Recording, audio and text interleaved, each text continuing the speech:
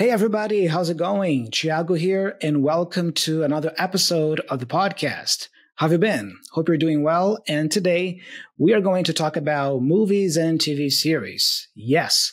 Before we get started though, if you're new here, I created this channel and podcast to help intermediate and advanced learners of English polish their skills so you can communicate with more confidence, more accuracy, more clarity, and of course, more awareness. So if this sounds like something you want for yourself and your English, subscribe to the channel if you are on YouTube, or follow the show if you are on Apple Podcasts, Spotify, or any other podcasting platform, because every week there are new episodes here on the podcast. All right.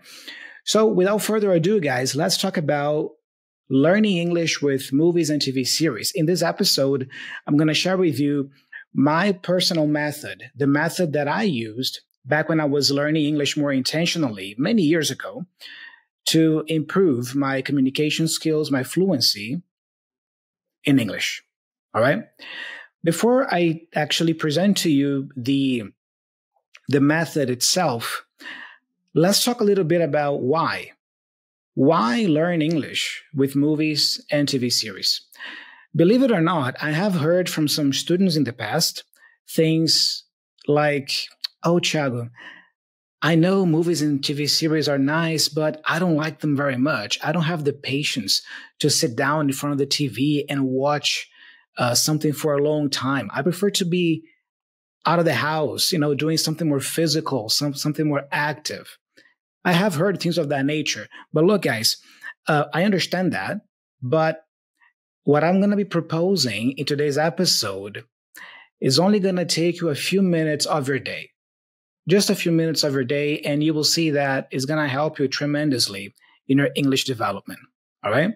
So let's talk a little bit about why. Why learn English with movies and TV series? Let me give you some reasons. First of all, it gives you the chance to observe native speakers using the language in various situations. Think about it. When you watch a TV series, you get to see firsthand native speakers of English using the language to communicate many things in many situations. This is almost, okay? Almost like traveling abroad. Not the same, I know, but it is almost a similar experience because when you travel abroad, you get to observe native speakers in real life using the language for many purposes. If you don't have the opportunity to travel yet, if you are in your home country, I think the best way for you to simulate a little bit, at least a little bit of that experience of being abroad is through videos, through movies and TV series, because with them, you also get to see native speakers using the language in many different situations. Now, let me be clear again, it is not the same thing. If you have the opportunity to go abroad and spend some time there, by all means, do it, because not only is that experience going to help you in your language development, but also in terms of personally speaking, because you also get to be in touch with the culture more closely. Okay, so I know that being abroad for a few months or for a few years is an invaluable experience. But a great way for you to simulate a little bit of that experience is by watching movies and TV series regularly at home.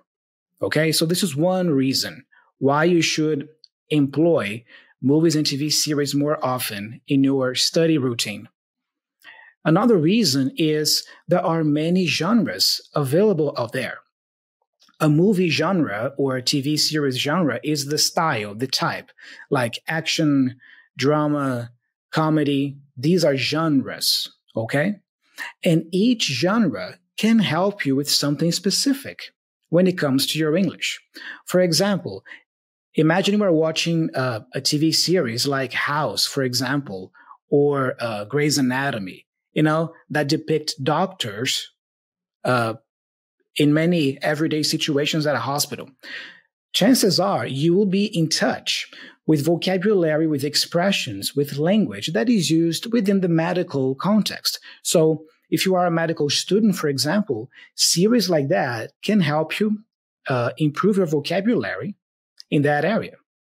Or, for example, imagine you watch an action movie or a cop type of movie, something that deals with crime, investigation.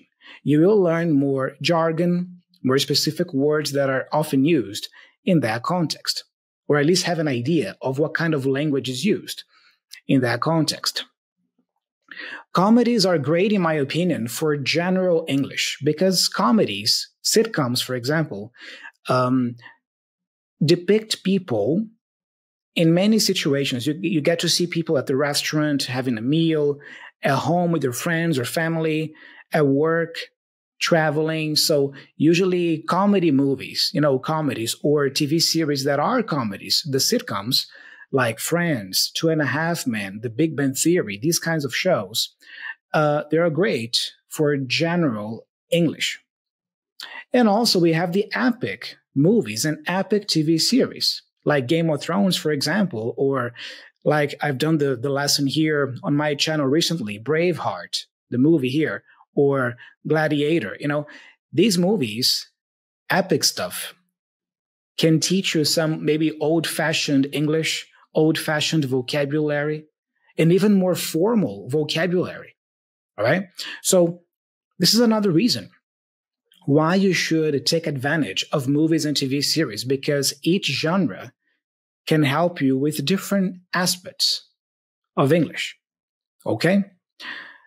Another reason, obviously, right, is you get to learn and hear how native speakers pronounce individual words and full sentences. So the great thing about movies and TV series is that you get to pause the video, you get to come back and play back a certain clip, a certain passage, and you get to listen to how a native speaker pronounces a certain segment of language over and over and over again. This is great practice for your listening skills and also for your pronunciation skills. If you also you practice imitating the sounds you hear, emulating as close as possible what you hear. All right? So it's great for pronunciation work and listening work as well. And it's also easier to contextualize vocabulary because you have the visuals. When you watch a movie or TV series, you have the visual element there in front of you.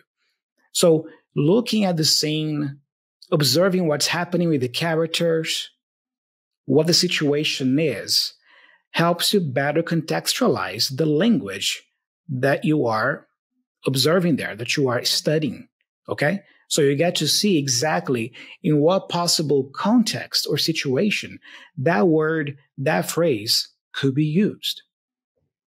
All right? And finally, it's fun. Of course, it's fun. All right? It's a fun way for you to improve your English, for you to practice your English. Even if you're not a huge fan of movies and TV series for whatever reason, I'm sure that even sitting down for a little bit and improving your English, practicing your English with them will be enjoyable for you, even if just for a few minutes. All right? So these are some reasons why I believe you should incorporate movies and TV series in English more and more in your study routine. Okay? Now, let's talk about using them for English learning purposes. I think it's very important to talk about the difference between active learning and passive learning, or also the active approach to learning versus the passive approach to learning. I get the feeling that most people, most learners, they consume movies and TV series passively most of the time. And what does that look like? Well, basically, it's when you sit down in front of a computer with your phone in your hand or in front of a TV, and you simply watch the video, the movie, the TV series in English. Great. Audio in English, subtitles in English, but you just watch it. That's it. This is a more passive way of consuming English content. This is great. Don't get me wrong. It's better than nothing. Okay? But if you really want to take your English to the next level, what I want to propose today in this episode is combine that passive consumption with more active learning moments. Okay? So you can approach a movie, for example, from two different angles. The first angle is, I want to have fun. I want to have fun. I want to enjoy myself. I want to relax a little bit. And I'm going to watch something in English just to keep the contact with the language. That's okay. That's one approach. But the second approach is, okay, I'm going to use this movie, this episode, to actually study the language with. Okay? I'm going to use it to study. So it's one thing for you to watch for fun. It's another thing for you to watch to study. Probably you will have fun also using the movie to study, but that's not your focus. You see, your focus is on studying with the clip, learning with the clip. So it's really important that you have these two approaches very clearly differentiated in your mind. All right. So in this episode, I want to present to you my personal method on how I actively used movies and TV series to learn, to study the language. So I want to start by saying that quality and frequency are much more important than quantity, meaning that I am not talking about watching a whole movie to study with it or a whole episode. What I propose here is dedicate between 5 and 15 minutes per day to learn English actively with movies and TV series. Just 5 to 15 minutes. It could be a 5-minute clip of a TV show, a 10-minute clip, or a 15-minute clip if you have more time. The truth is actually that even a 1-minute clip could generate a 30-minute study session, or even a 1-hour-long session, depending on the kind of language that is used in that 1 minute, the amount of dialogue there is, and how much you get out of it. You could easily spend 30 minutes or even 1 hour just dissecting, just learning and studying with a 1-minute clip. Okay? So I'm not saying that you should watch the whole movie or the whole episode. It's just a short clip or a short scene. Okay? That's the first big point here. Now let's talk about the actual method. I want to start with the mindset. The mindset. Your mindset should be to extract at least one thing from the clip you're working with. That should be your mindset. For every clip of something you watch, you should extract at least one thing, one big idea, one insight, one piece of vocabulary, one way of pronouncing something for your English. Okay? If you don't extract at least one takeaway or one thing for your English each time you watch a video, you are not employing the active approach. You are not being active enough. This is an indication that you are being passive. So try again. You gotta extract at least one thing. And if after trying it again, you still can't extract anything from that clip, you go like, I don't know. I'm not learning anything from this clip. There's no takeaway here, nothing. Well, change the clip. Maybe that clip you're working with sucks, all right? It's not ideal for your English study session. So change the clip. Watch another movie or another TV series, okay? But you gotta extract at least one thing every time you sit down to study English with a movie or TV series clip, all right? Let me give you some examples of goals that you could create for your study sessions.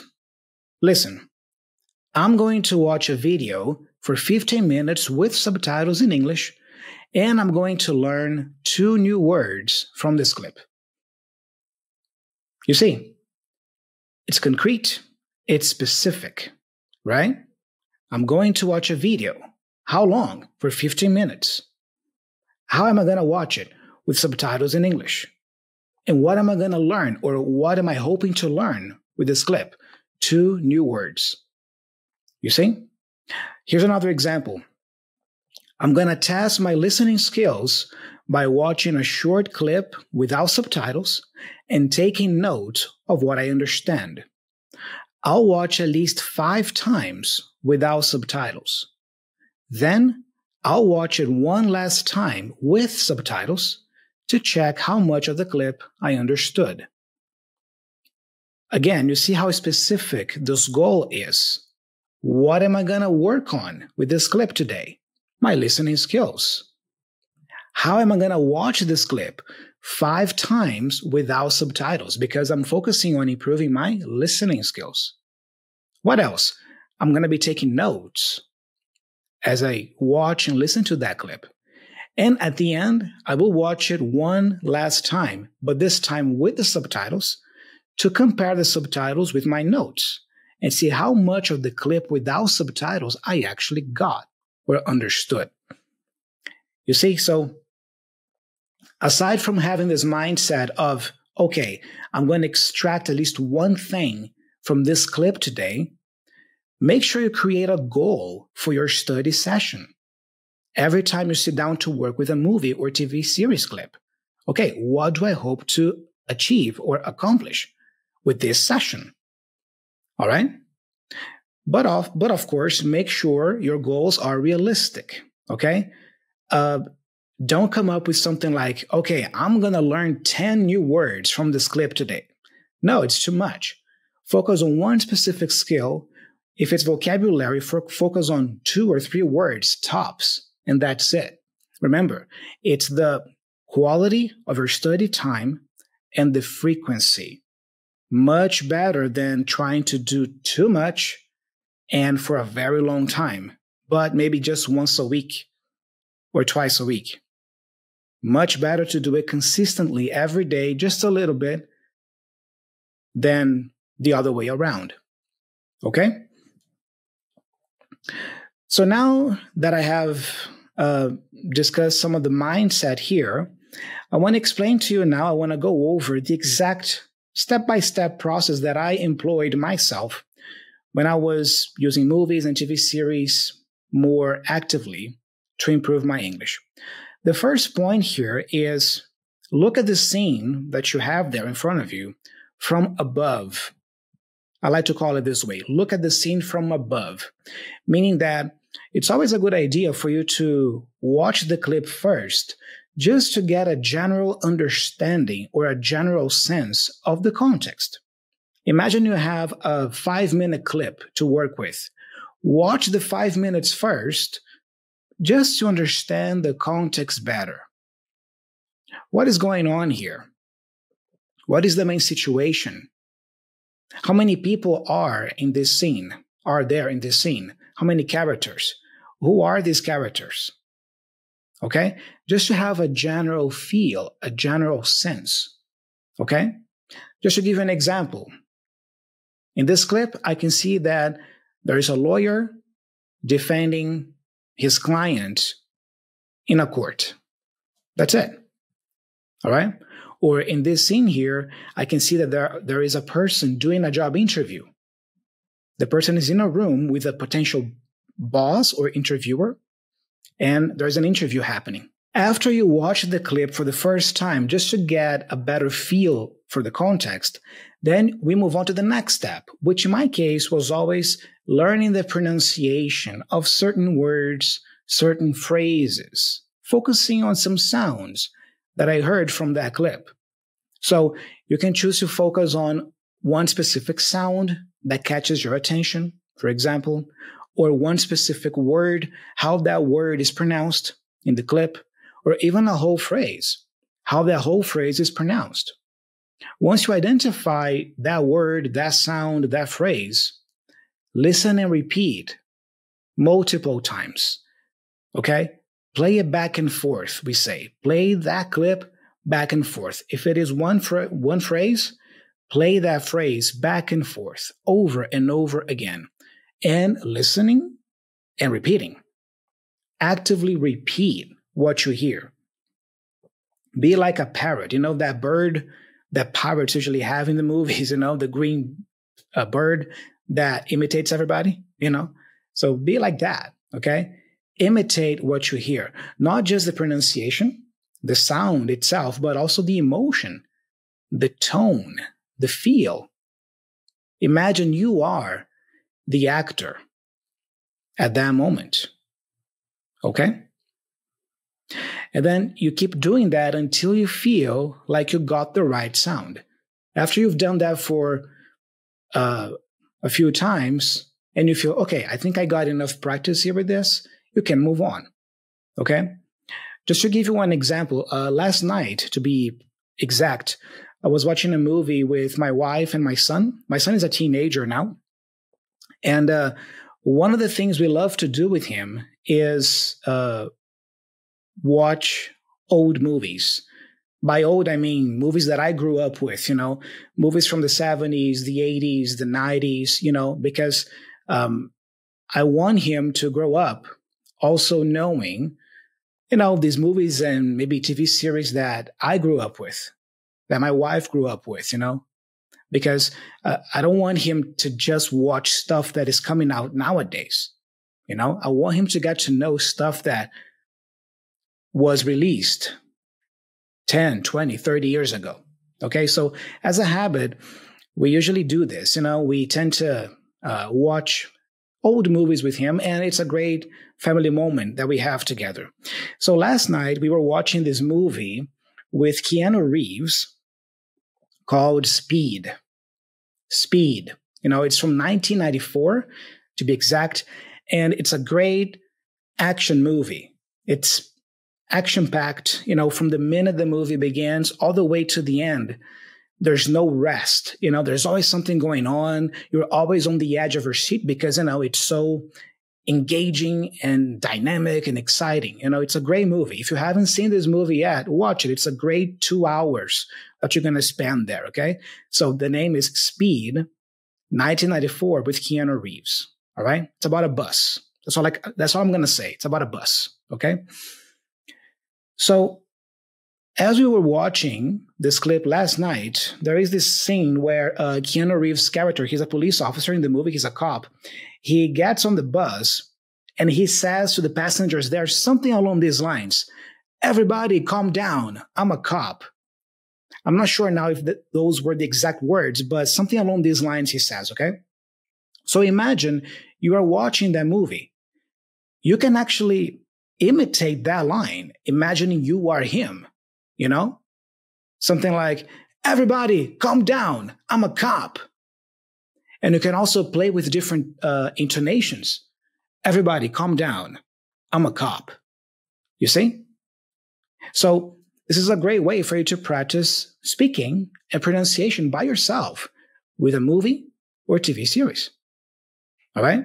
And don't be embarrassed by it. I mean, have fun with it. That's the point. You might be thinking now, "Oh, Thiago, but this is kind of silly. I'm going to look stupid." Well, maybe that's kind of the point, you know? But remember, you are practicing. Much better for you to practice by yourself when nobody's watching, or maybe just, you know, people you trust are watching, you know, than, you know, having that feeling of insecurity all the time when you go out there and have to talk to people.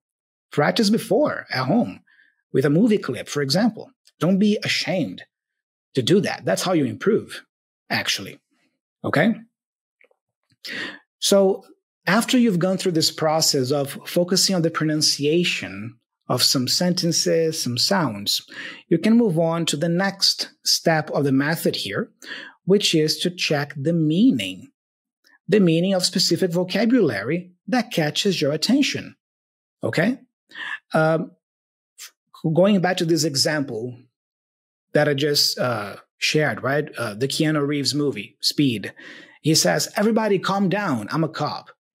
You could focus, for example, on calm down. Okay, calm down. What's the meaning of that phrasal verb? What does that mean? Well, it means to relax. Relax. Everybody relax. I'm a cop. Okay? So you could take notes of the piece of vocabulary you are focusing on, and then you can look it up in an English to English dictionary. You can go to Google and you can type in calm down, meaning. You're going to have the definition there. Or nowadays, you can even use an AI tool like ChatGPT, Microsoft Bing, or Google Gemini to look up the meaning of that word, of that expression. Okay? And many times, you don't even have to check the meaning on ChatGPT or on a dictionary. Simply by looking at the word or expression in that context might be enough. Going back to this movie I was watching with my son last night, there was this scene in the movie where one of the characters says puke, the word puke, okay? And my son didn't know this word. But watching the scene, because, oh, by the way, I forgot to share this with you. We watched that in English with him, okay? So we usually watch the movies with him with the audio in English and the subtitles in English too, okay? So he didn't know the word puke. But by the context, he asked me, so puke means to vomit, right? And then I said, yeah, that's correct. You see? So to puke means to vomit or to throw up. But he didn't have to check that word in a dictionary or on ChatGPT, you know? Simply by looking at the context, he already got the meaning. He just confirmed or double-checked with me, who was sitting next to him. Okay, so sometimes, yes, you are going to have to check in a dictionary or with an AI tool the actual meaning of the piece of vocabulary you're working on, but not always. Sometimes just watching the clip is enough for you to understand the word. Okay? And again, that's why you should be using more and more movies and TV series in your study routine, because you will be improving your vocabulary considerably, both actively and even passively. Okay? So after you've gone through this step, okay, of going through the pronunciation of certain sections, checking the vocabulary, some words, some expressions, you can contextualize the piece of vocabulary or the phrase. To contextualize means to better understand the context. So reflect, okay, I can see this phrase here. Everybody calm down, I'm a cop. Okay, what is going on here? Who is saying this phrase? Why is this person saying this phrase? How are people in the scene, maybe the passengers on the bus, feeling right now? You see, so simply by observing the scene and reflecting like this with these questions, you will better understand the context. Okay? That reminds me of one time when I was watching a TV series called Smallville. You know, Smallville is a great TV show. It tells the story of Superman, you know, Clark Kent, but when he was a teenager in Smallville, living in Smallville, yeah? So it focuses on his teenage years. I mean, can you imagine Clark Kent with all those superpowers in high school? I mean, what would that look like? That's the main premise of the show. It's a great show. To be honest with you guys, that was actually the very first TV series that I used in my life to learn English with. You know, most teachers out there or people who speak English, who learn English, they say that Friends was the TV series for them. It wasn't Friends for me. It was Smallville. Of course, I watched Friends later, many years later, of course, but it wasn't the first. My very first TV series that I used was Smallville. It's a great TV series to learn English with. All right? But anyway, I remember that I was watching the first episode, I believe, and there is this scene where his stepfather walks into the room and he says to Clark, his son, "Afternoon, sleepyhead." He says this, "Afternoon, sleepyhead." And simply by looking at the context, I understood what sleepyhead meant. Because before that scene, Clark, remember, he's a teenager. He has just woken up to go to school. He woke up apparently late, okay? And then his father comes in and says, "Afternoon, sleepyhead." So I thought, okay, based on this context, I can understand that sleepyhead is a funny, casual expression or word you can use to call someone who maybe is a little bit lazy and sleeps too much or sleeps until late. Okay? Simply by observing the context, I got that. And then the next step of contextualizing, I would say, is imagine a real situation that could happen in your life that would allow you to use the word or expression from the clip. So, talking about sleepyhead, I could imagine something like, okay, how could I use this in my life? Well, imagine I go out with a friend of mine for a few drinks, and we have a great time. We spend the night out, and then when we come back home. The next day, I wake up a little bit early, but my friend is still sleeping in. And then at midday, at noon, my friend finally gets up. Well, in that context, in that situation, I could say, "Afternoon, sleepyhead. How'd you sleep? We had fun last night, right?" You see? So this is also part of contextualizing, not only understanding the context of the scene, but once you do that, imagine an imaginary scenario that could happen in your life. And imagine yourself using that expression in that situation. Okay? This is contextualizing it for you. All right? So that's it. These are the steps. So just to recap, we have the mindset. Always extract at least one thing every time you sit down to watch something in English. Focus on quality and frequency, consistency, not quantity. So work with short clips. Remember, you are not watching for fun here. You are watching to study. So just work with short clips. All right? The first step is look at the scene from above. Watch the scene one time to get a better idea of the context. Step 2, learn the pronunciation of certain language there that catches your attention. Play back, listen, repeat. Okay?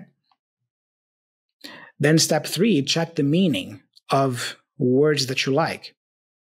You can use an English to English dictionary for that. You can use Google. You can use ChatGPT or any other AI tool. And remember, sometimes you might not even need to check that. And finally, contextualize. Better analyze the context of the scene and imagine a situation in your life that could happen that would allow you to use that language, that expression, for example. Okay? So now I want to practice this with you a little bit. I want to go over here some possible scenes, okay, from movies or TV series. So I have here 5 imaginary scenes, and let's try to implement this method step by step here, okay? Scene 1. I'm going to read it for you and try to picture this scene with me. Imagine you are watching something, and this is the scene. People are sitting at a table eating dinner. One person gets up, picks up a bowl of salad, and asks, "Who wants more salad?" Then one of the people sitting lifts up his plate and says, "Hit me." Hit me. So remember, the first step here is the pronunciation, right? So you could play back that part and listen and repeat. Hit me, hit me, hit me. Try to imitate the same way you heard the actor saying that. Okay. After you've done that for a while, you move on to the next step, which is the meaning. Okay. Hit me. if we look at the context here, it's easy to understand that hit me here means I want more salad. Give it to me. Because remember, one person asks, who wants more salad? And then the other person says, hit me. In other words, me, I want more. Give me more. Okay? And if you are still not sure, you can double check that. Just to give an example, I used ChatGPT here. And what I did was I went to ChatGPT and I wrote the same situation here exactly that I just described to you about people eating at the dinner table. And then at the end, I asked, what does hit me mean in this context? This is what ChatGPT replied. Check it out. In this context, hit me is a casual and colloquial way of saying, yes, please, or I would like some more. It's a playful and informal way of indicating that the person wants more salad added to their plate. The phrase hit me is often used idiomatically in informal situations to express a desire for something to be given or served to them. You see how cool? So just go there, write the situation that you saw in the clip, and ask the tool to define a certain word or expression based on that context. And you will get a result. Just remember that with AI tools like ChatGPT, Microsoft Bing, or Google Gemini, the key is to be specific. The more specific you are in your prompts, the better results you will get. Remember this. All right? Let's move on here to the next step, which is contextualizing. Okay, now we got the sound, hit me, hit me. We got the meaning. Now let's contextualize. Imagine you're having dinner with your family and somebody asks you if you want more lasagna, for example. You can say, yeah, hit me in the situation. Okay? You see, so we have just gone through the steps. Pronunciation, meaning, contextualization, or contextualizing the scene. Okay? Scene 2, let me read it for you. A woman stands up, picks up her bag, and says, I better get going. Okay, first, let's focus on the pronunciation. Let's listen and repeat that part as many times as possible and actively imitate. I better get going. I better get going. I'd better get going. Okay, done. Now let's move on to the meaning. Well, based on the context, we understand that I better get going means I have to go. I have to go, I have to leave. Okay? And now let's contextualize. Imagine you are leaving a party and you say goodbye to the people there. Guys, I better get going. Bye-bye. I had fun. You see? Scene 3, listen. You see two people competing in a car race. Before the race starts, one of them looks at the opponent and says, I'm going to kick your ass. Or, I'm going to kick your ass. Okay, I'm going to kick your ass. Let's focus on the pronunciation here. I'm going to kick your ass. I'm going to kick your ass. Or, depending on the actor, you might hear, I'm gonna. I've already explained that in a past episode about the future tenses. If you haven't listened to that one or watched that, I'm going to leave the card here somewhere for you to check out, okay? So, I'm gonna kick your ass. I'm gonna kick your ass. Or, I'm gonna kick your ass. All right, that's the pronunciation. Listening and repeating, listening and repeating. Now, what about the meaning? Well, based on the context, we understand that I'm gonna kick your ass means I'm going to win. I'm going to defeat you. Okay? Remember, you can understand that just by looking at the context, or you can double check that. You can go to Google and type in, I'm gonna kick your ass meaning. You will have it. Or go to ChatGPT or any other AI tool. What about the context? Let's contextualize. Imagine you're playing a game against a friend and you want to provoke him a little bit. You are playing a game, and then you can go, okay, I'm going to kick your ass. Get ready. You see? Let's move on to the next scene here. Scene 4. A man goes to many stores looking for stamps. None of the stores have stamps. After a whole day looking for them, this man comes back home frustrated. His wife asks him, "So, could you get the stamps?" Then he replies, "Nope. Apparently, they are very hard to come by around here." Very hard to come by. Focus on the pronunciation first. They are very hard to come by around here. They are very hard to come by around here. Come by. Come by. Very hard to come by. Okay, what about the meaning? Based on the context, we understand that hard to come by means it's difficult to find or difficult to buy. So apparently stamps are difficult to find in this city, around here. They are hard to come by. What about the context? Imagine you spend a whole day looking for a rare classic album to buy, but you cannot find it in any store. When you come back home, you can tell your friend or your wife, whoever lives with you, "I couldn't find the album. It's really hard to come by." You see? It's really hard to find it. And finally, scene 5. Listen. 2 friends are talking. One of them shows the other the new video game he just bought. Then he says, "Check it out," while handing the game to his friend. So first, remember, let's focus on the pronunciation. Play it back, over and over again. Check it out. Check it out. Check it out. Check it out. Now let's go to the meaning. Based on the context, we understand that check it out means look. So when you want somebody to look at something you are showing, you can say, check it out. Here, check it out. Take a look. Now let's contextualize. Imagine you're showing your new laptop to your friend. Maybe you bought a new laptop. You are super excited about it. You are thrilled about it. And then you invite your friend over to see it. You can say, "Hey, here's my new laptop. Check it out." All right?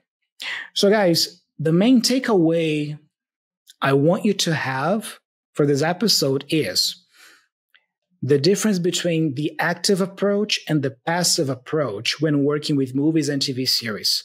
It's okay to consume them passively for fun. I do this all the time.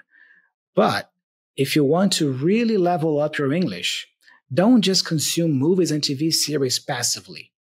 Be more intentional, be more active, more deliberate in your approach. Use these steps that I presented to you today, and I'm sure you will be amazed at the results you will see in your English vocabulary, your English listening, and even pronunciation skills. All right? Also, try to employ this active approach with videos, movies, and TV series more often during the week. Ideally, I recommend you do this daily. Do it every day, even for 5 minutes only, 5, 10, or 15 minutes, but do that every day. If it's not possible every day, as many times as possible during the week. Okay?